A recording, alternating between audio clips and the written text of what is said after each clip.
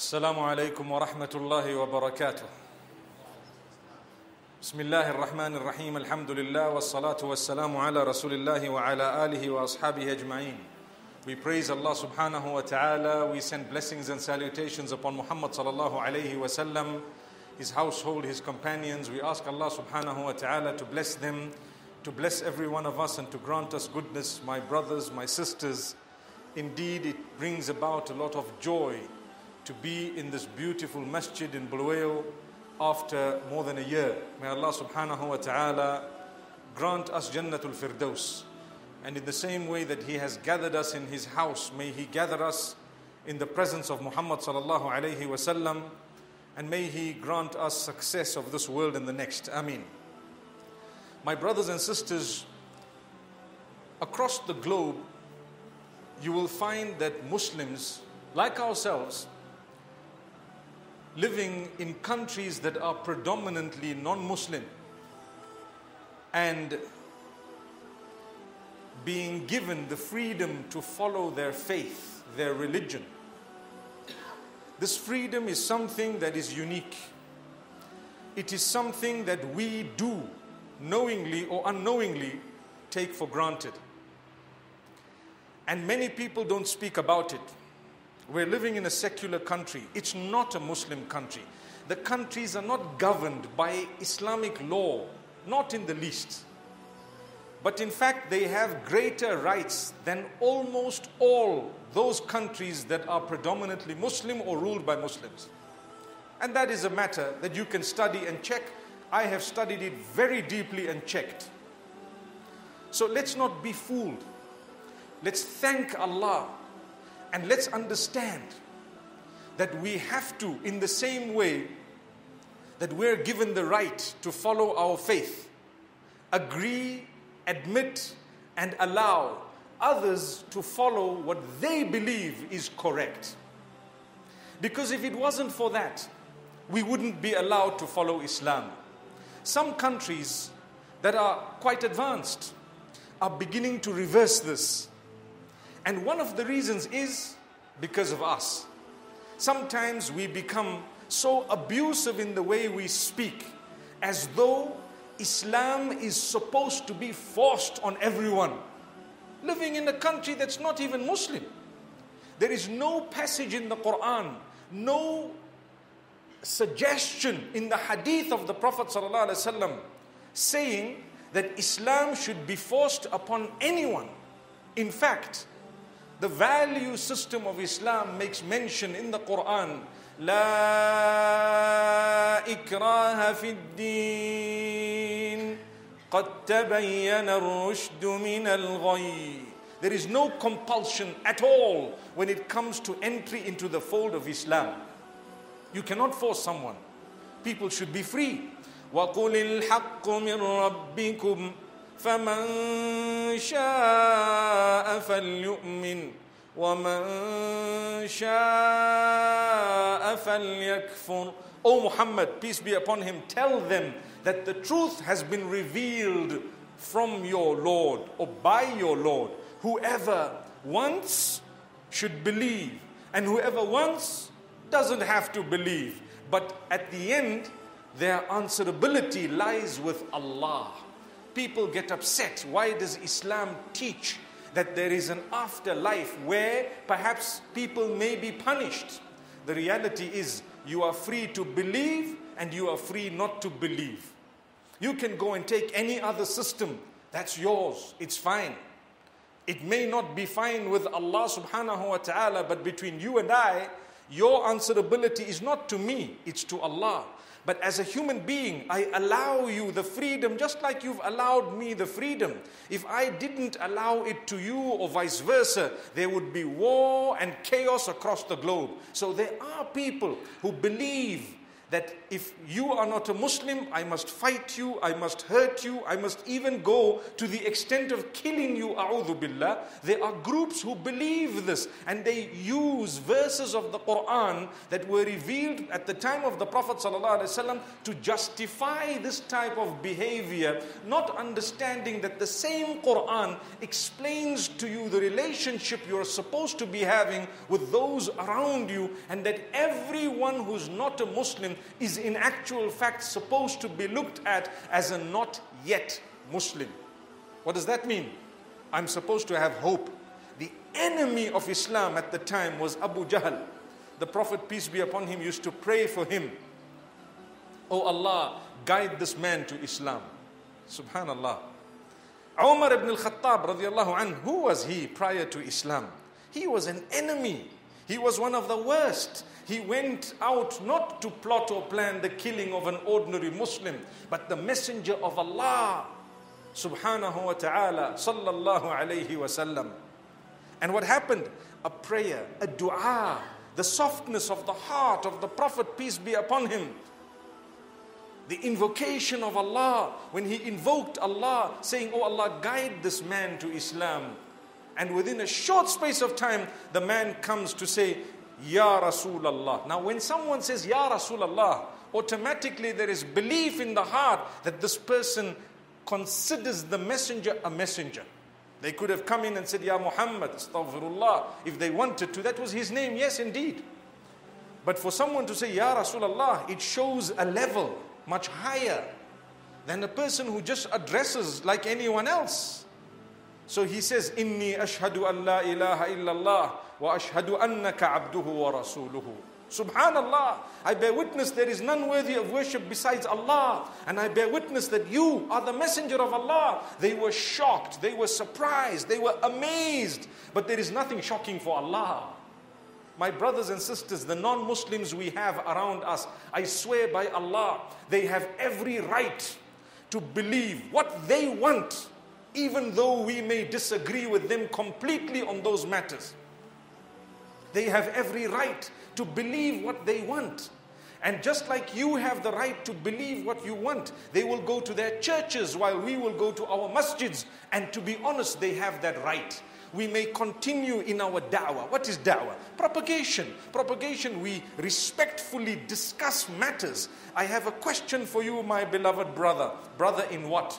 In humanity. People get angry when you call a Christian or a Jewish person or a Hindu or an atheist or an agnostic my brother or my sister. They get angry. They get upset. For what? Weren't you astray some time back? Weren't your parents or great-grandparents astray some time back? Someone somehow respectfully convinced them that, you know what? Let's talk about this.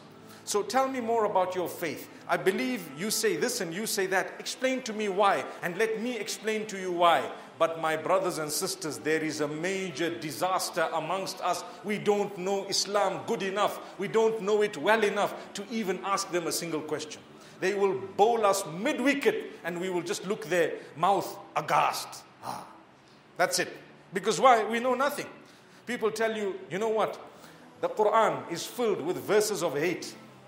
It has in it, and they will rattle them out to you. They will read to you 5-10 verses and show you, here they are. And you say, oh, I didn't even know. Why don't you Google verses of hate in the Bible? You'll find worse verses. You'll find verses that you can't believe exist, but they're in the Bible. All you need to do, pick up your phone while you're talking and Google verses of hate in the Bible or in the Torah, etc., etc. You will find many verses. But remember, these verses in actual fact are not verses of hate. When they are taken out of context and misunderstood and intentionally used to brainwash people, then definitely the ignorant fall. The ignorant begin to think that yes, these are verses of hate. Not at all. They are not. And there are no verses of hate. May Allah subhanahu wa ta'ala grant us goodness. The Quran is extremely balanced. And we believe as Muslims that even the Bible in its original form is extremely balanced. We believe the same about the Torah and the Talmud, etc. We believe exactly the same in its original form. It was absolutely fair and balanced. My brothers and sisters, we take for granted the fact that we are Muslimin living with such freedom. Subhanallah. We have the houses of Allah, such as this one, a massive, beautiful, lovely place. Absolutely superb. It's filled with serenity, such that the moment you enter the gate, if you have a heart filled with the love of Allah, you begin to feel the calmness and the serenity. Subhanallah. I tell you what, we sometimes don't make use of it. Allah will take it away at some point. It's not going to stay forever. It's not going to stay forever. That's a promise of Allah. When He gives you something, He will take it away. It's not going to be there forever. Because there is something called ajalullah. The limit, the time that is fixed by Allah for everything. When it comes, it's not going to be delayed. I know of people living in nations that used to be totally free in terms of the rights of a Muslim woman to wear a hijab. And here I'm only talking of covering the hair. It used to go beyond that in freedom. But the women didn't do it in a lot of cases. They didn't. Why? Well, you know, we are sometimes forgetful of the fact that as a Muslim, your focus is not on the dunya, but it's on the akhirah. You are going to live the dunya, you're going to earn in the dunya, you're going to have a little bit of comfort in the dunya. You might smile when a luxury or two comes in your direction, but your focus is the akhirah, because this world doesn't last more than 60, 70 years for any one of us. History speaks for itself. Your relatives, your families, your friends and mine have passed on at an early age. What was the benefit of them having focused on the dunya when they are not in the dunya for longer than they were in the dunya? Don't lose focus. We focus on the akhirah. The problem is, while we focused in this world or on the worldly life, we tend to lose the focus of the akhirah. So when you have the opportunity of wearing the hijab out of the freedom that is afforded to you, and you don't do that, you know what will happen? A day will come, and it has come for others, when it is banned, whether you like it or not. Whether you like it or not, you're no longer allowed to wear it. If you wear it, we will jail you. It has happened in modern countries, first world countries. I'm sure you know the names of these countries. Subhanallah. Why? They have banned the fulfilling of prayer of Salatul Jum'ah unless it is within the building of the masjid. I've been to places where if one man is standing out of the mosque, they will be fined completely. They may even be shut down. So what do? They have to have a Jumu'ah starting off at 12 o'clock, perhaps when the time clock's in, another one at 12:30, another one at 1 o'clock, another one at 1:30, and another one at 2 o'clock. Why do they have to have 4 or 5 Jumu'ahs in the same masjid? Because so many people come that they don't have the space. And it's illegal to read or to fulfill the prayer outside the exact wall of that mosque. Subhanallah. Subhanallah. When we didn't have, or we don't have those rules, we still don't go to the mosque. I have studied a lot of nations, and I promise you the majority, I'm not joking, the majority now of the youth don't go for salah. Forget about Jum'ah or Eid, they don't. Check the capacity, check the population, look at how much happens at the day of Eid, count the number of people, check how many youngsters you have, and you will find me to be correct. Even in beautiful nations where we enjoy our freedom, we are a minority actually pray in the masjid on a Jum'ah as well as on an Eid. Subhanallah. May Allah forgive us. The more developed we become, the bigger this problem is. I think for that reason we are lucky in this country, because our problems keep us close to Allah. They should be. Every time you think something is about to get better, and suddenly it gets worse. It gets worse. Subhanallah. And then you think it's getting better, and it gets worse. You know, you and I, we stand and we're ripping the prayer mat. Oh Allah, we need your help. Oh Allah, we need your help. And just about when you think things are happening, you've got to rip it again, because there's some other thing that has cropped up. Allahu Akbar. We are going through a torrid time, I promise you. Never lose hope in the mercy of Allah. There is a reason why Allah keeps us in this condition. And it's not always His punishment, although it can be. Sometimes it's to keep us within His obedience. Some people, when Allah gives them everything, Can I take the liberty of saying a lot of people, when Allah gives them everything, they indulge in the luxuries such that they've forgotten Allah. وَإِذَا أَنْعَمْنَا عَلَى الْإِنسَانِ أَعْرَضَ وَنَأَى بِجَانِبِهِ. Allahu Akbar. Allah says, you know what? Man, when we give him a lot, we've favored him, he turns on his side. Subhanallah, he's gone the other way. Why? Because my car is in order, I've got the best one, the best house, the best this, no electricity problem, light doesn't go. Bread, never mind, it's available at the shops, but it actually gets delivered to my house. How many ever loaves, hot, subhanallah. It doesn't happen to us. I think we live in Zimbabwe. By the time they deliver the bread across the globe, the Z is right at the bottom, there's no more bread. Allahu Akbar. My brothers and sisters, may Allah grant us at least that bread. May Allah make us thankful. Imagine when there's no water in your tap. When there's no water in your tap for 2 weeks and suddenly it starts trickling from the tap. The smile that you have on your face when you see a little bit of water suddenly come from that tap after 2 weeks, 3 weeks of a pause. How excited do we become, wallahi. Isn't that a moment of making sujood to Allah? But rather we say, using vulgar words, that you know what, these, and then we use that vulgar word, they should have sorted the problem out a long time back. Instead of saying, Alhamdulillah, the water is back. I think Muslims still do that. I hope. But that's the favor of Allah. Allah wants to show you the ni'mah of water from a tap. The ni'mah of water from a tap is a luxury that is very recent, and it's only a few. Only a few. You know, there is an example I want to actually make mention of. Beautiful example, and I've said it many times, but I want to repeat it because it brings about a lot of comfort into my heart. You know, we are struggling. We must make use of the facilities we have, because if not, wallahi, we're doing a disservice to it. Let's encourage our children, our women, in a beautiful way to come to the house of Allah, even if you may not have so many programs and so many things that are happening. So come for prayer, come for the serenity, come to the house of Allah to sit with Allah for a few moments. Come on. Just like I would come to your house if I'm close to you every day for a little while until my wife gets irritated, right? But go to the house of Allah, no one will get irritated. Don't use that excuse to go somewhere else, by the way. May Allah grant us ease. But we must make sure, my brothers and sisters, that we are thankful to Allah by making use of the facility Allah has given us. Right, let me explain to you. Who was the best of creation? The most noble of all prophets. The highest of rank, without a doubt. Wasn't that Muhammad sallallahu alaihi wasallam?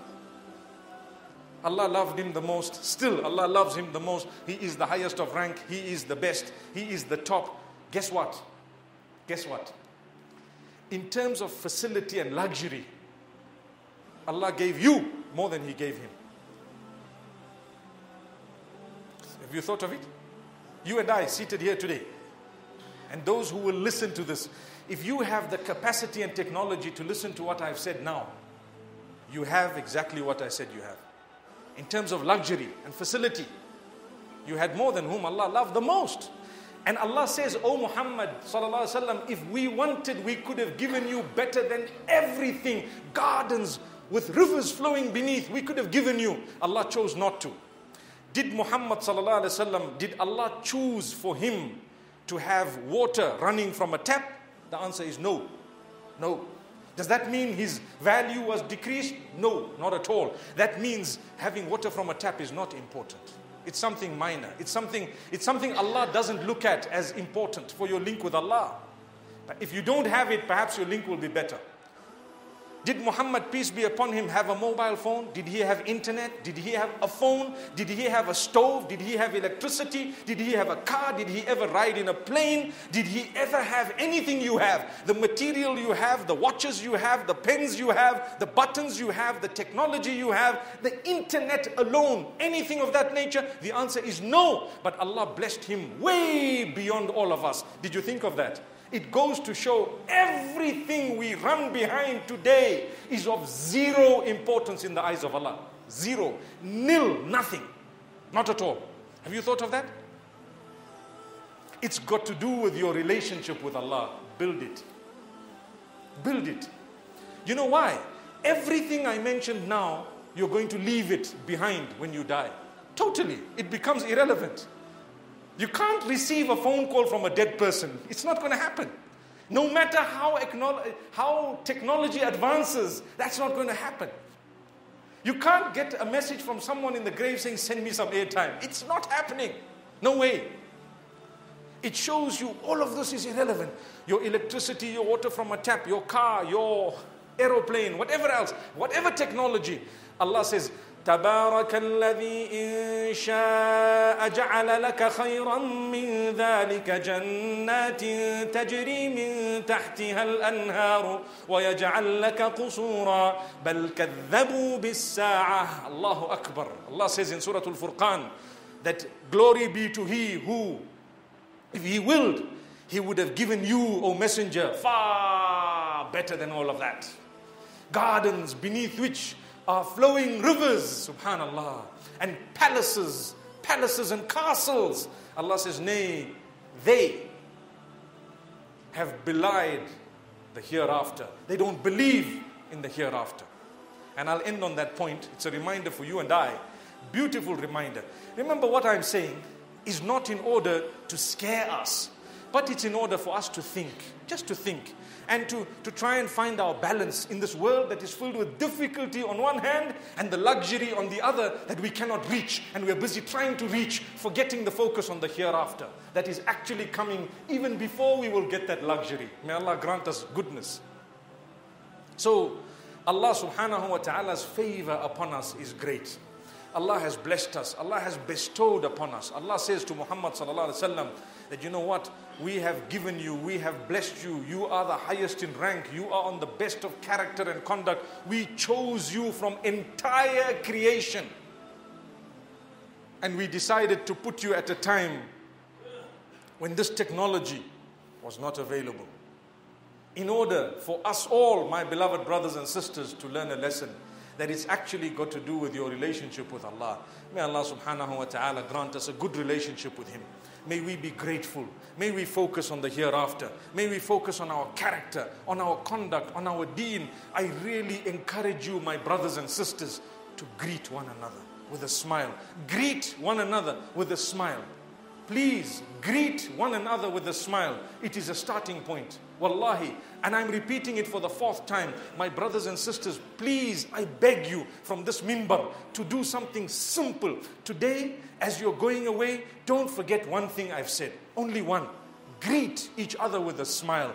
Genuine smile. It is the beginning of the increase of the love amongst you. You will feel like coming to the masjid because you feel like my family is there. My people are there. Those who love me are there. Unfortunately, when we come, we duck from this one, dive from that one. We don't want to see that one. No matter what differences you have, greet each other. Smile at each other. Try it out. أَفَلَا أَدُلُّكُمْ عَلَىٰ أَمْرٍ إِذَا فَعَلْتُمُوهُ تَحَابَبْتُمْ أَفْشُوا السَّلَامَ بَيْنَكُمْ. The Prophet ﷺ, whom we love, we follow, he says, shouldn't I show you something? If you were to follow it, it would increase the love amongst you. Greet each other correctly. My brothers and sisters, may Allah subhanahu wa ta'ala fulfill our doors, meaning fulfill the goodness in our lives. May Allah subhanahu wa ta'ala forgive our shortcomings. May He make us more conscious of who we are. May He help us to fill the masajid such that as the generations pass, we get closer to Allah. It's our duty. When we show the lack of interest in what belongs to Allah and what Allah has asked us to do, what do you expect from our children? When we show no interest, the children will actually discourage others from going closer to Allah. Learn your deen. Like I said earlier, there is ignorance that is there. Let's learn the deen. Let's put it into practice. And let's try our best to understand the goodness and the beauty that is going to help us not only in this world, but even in the hereafter. أقول قولي هذا وصلى الله وسلم وبارك على نبينا.